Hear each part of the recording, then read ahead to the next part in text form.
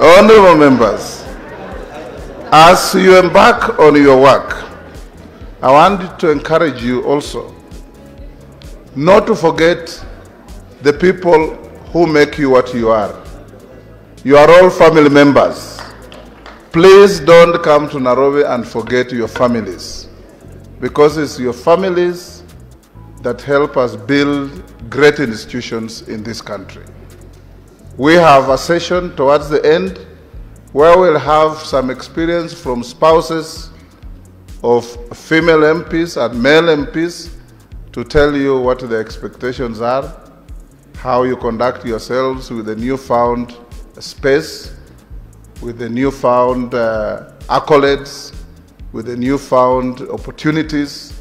I encourage you, those of us who come from the countryside, I met some colleague who told me, you know, I've just come to Nairobi, I don't even know where to stay.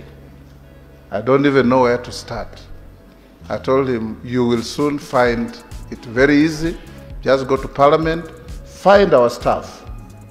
They'll show you how to get your mortgage, how to get your car, how to get your everything, and things will work very well. But I added, every weekend, try to go home, so that people don't think they elected you and threw you to Nairobi, and by the time you go back after 5 years, you find the ground has shifted, because it is always shifting.